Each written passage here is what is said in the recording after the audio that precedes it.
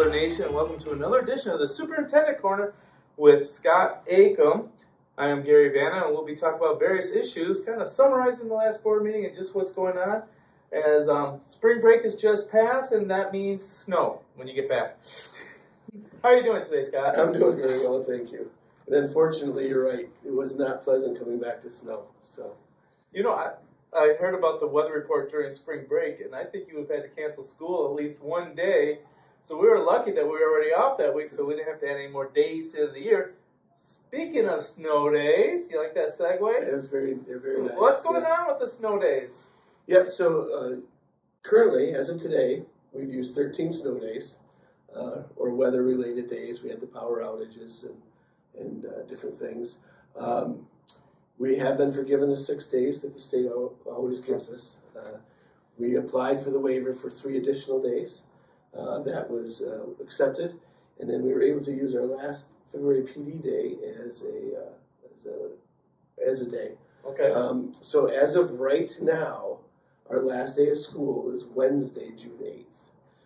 So we will have half a day on Tuesday, June 7th, and Wednesday, June 8th for exams. But our last day of school will be June 8th, barring we don't have any other weather-related days. And I'm hoping that we don't. You know, Mike Vanderbilt was talking about how one time on April 28th we had 6 inches of snow.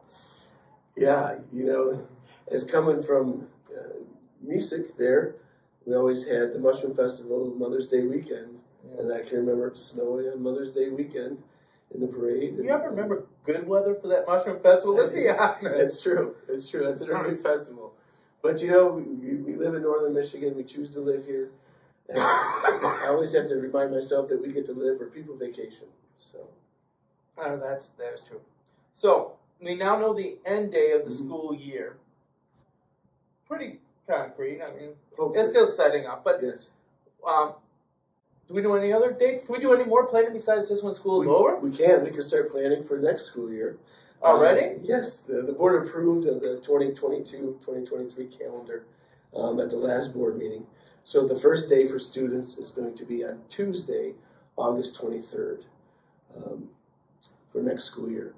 I have a letter ready to go out to parents that will have a link right to the calendar, and they can pull it up and look at the calendar and start planning next year's spring break and all the fun festivities of the holidays. Oh, so next year's spring break, you're kind of like my wife. She doesn't feel good when she ends a vacation without having the next one already planned. Yes. And now you can start planning next year's Christmas vacation and spring break vacation due to the fact that the calendar is already out. Mm-hmm. And so that means if we start on the 23rd, you should be expecting teachers somewhere around the 14th, 15th of August? Yep, it'll be the week before. They'll start on Monday, August 15th. So teachers will report August 15th, spend some days in professional development, and then we'll go full bore with the students after that. And that gives us 2 weeks before Labor Day weekend. Correct. All right. So now you're in the know. Well, with that all done, we're getting ready to wrap up this year, and we got graduation coming up. And we have a bunch of events with the seniors, but one of the big events is the honors night, when they get a lot of money given away. They usually receive around $60,000 to the seniors. Where's that money come from? Yeah, so that money comes from the McBain Rural Agricultural School Foundation, which is a foundation that provides scholarships for our seniors, not only for college, but for trade schools, anything going outside, beyond high school. You know, and they raise a lot of the money at their auction. They haven't been able to have their auction, I believe, the last 2 years due to COVID.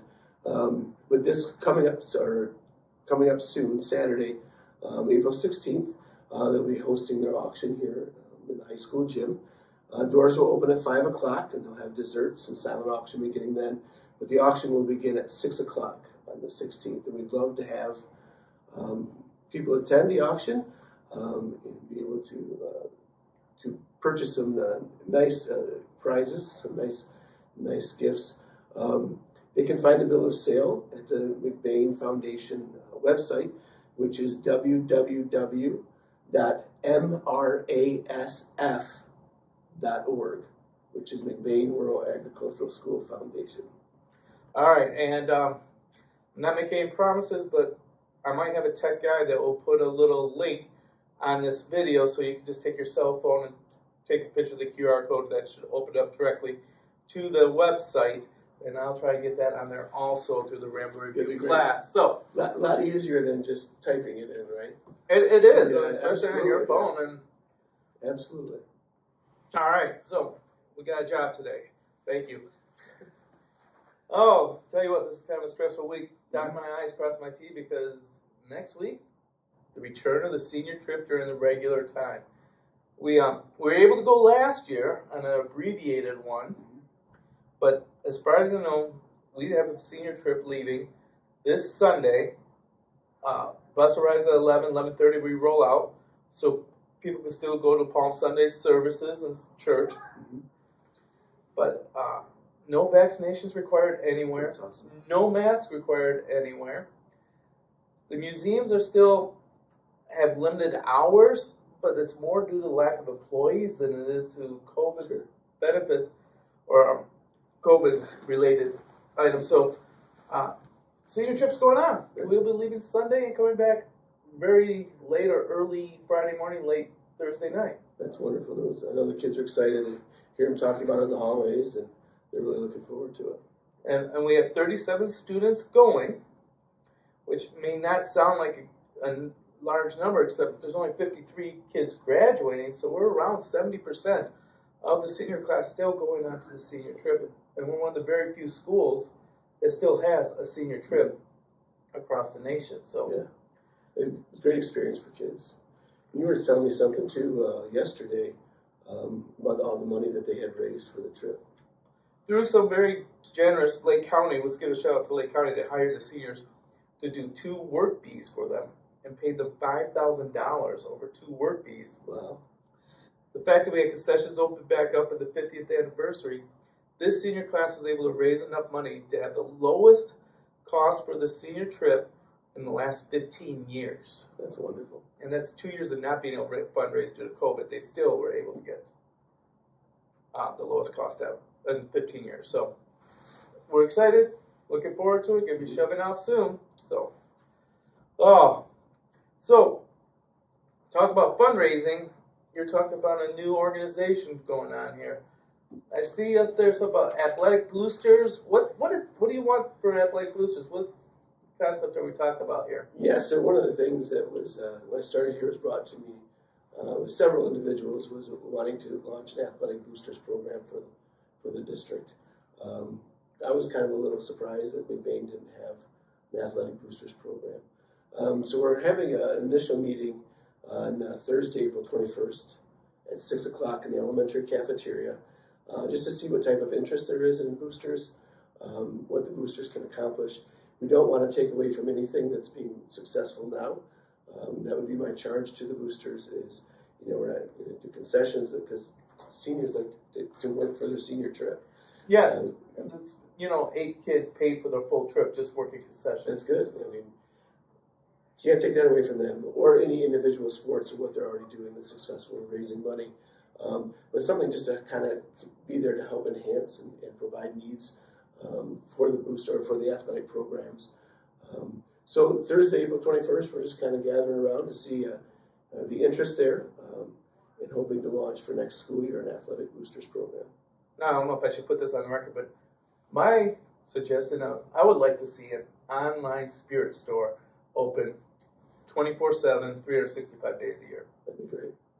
Just put that plug in there. All right, so you guys are also open to anybody can join this? Yeah, so we're like I said, we're starting out initially to see the interest. Then we'll probably schedule a second meeting to maybe elect a board, an athletic booster board, and then they can start running from there. And where's this meeting at again? Time Yep, and date? Thursday, April 21st at 6 o'clock in the elementary cafeteria. All right. Well, there's something else going on that day. I don't know if you realize that.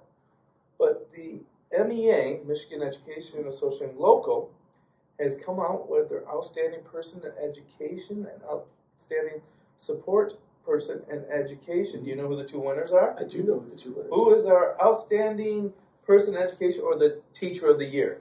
That is Miss Kelly O'Keefe. Kelly O'Keefe, the teacher of the year. Congratulations, Kelly.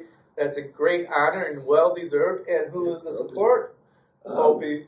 Mrs. Ann Reese. Ann Reese. Once again, she is a lifelong Boehner's done a great job here. I know personally that she would really touch my son Caleb through some struggles through elementary and middle school. Great honor for her both. So I want to just give a shout out to Kelly O'Keefe and Ann Reese on being Opie Award winners, and we'll be celebrating that over at Reedy's. Non-MEA members can still come if you would like to celebrate with it. It's just going to be a $5 ticket. There's going to be a little appetizers and desserts there too, and at 4 o'clock they actually get the presentation of their awards. So just to give a heads up on that. So I'm sorry it wasn't on your list, but no, that's great. Both very well deserved. Very well deserved. They do a nice job. All right. Anything else for the good of the cause? Not that I can think of. This has been Gary Vanna. Scott Akom. Wheel the wheel.